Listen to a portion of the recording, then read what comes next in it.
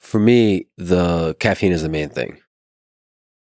And actually, it's a really big part of my life. And one of the things you recommend that people wait a bit in the morning to consume caffeine. If they experience a crash in the afternoon.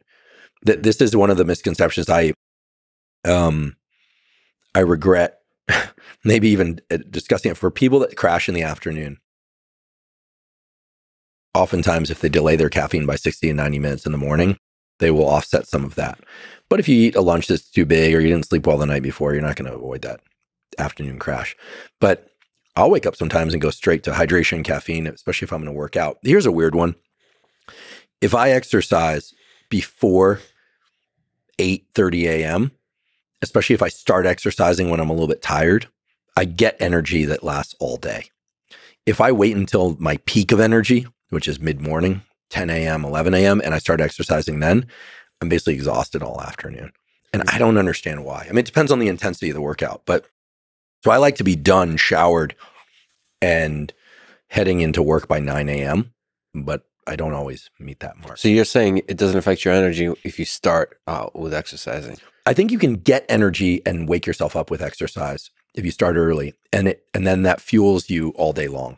I think that if you wait until you're feeling at your best to train, sometimes that's detrimental, because then in the afternoon when you're doing like the work we get paid for, like research, podcasting, et cetera, then oftentimes, your brain isn't firing as well. That's interesting. I haven't really rigorously tried that. Wake up and just start running or lifting. This is the Jocko thing. And then there's this phenomenon called entrainment, where if you force yourself to exercise or eat or socialize or view bright light at a certain time of day for 3 to 7 days in a row, pretty soon there's an anticipatory circuit that gets generated. This is why anyone in theory can become a morning person to some degree or another.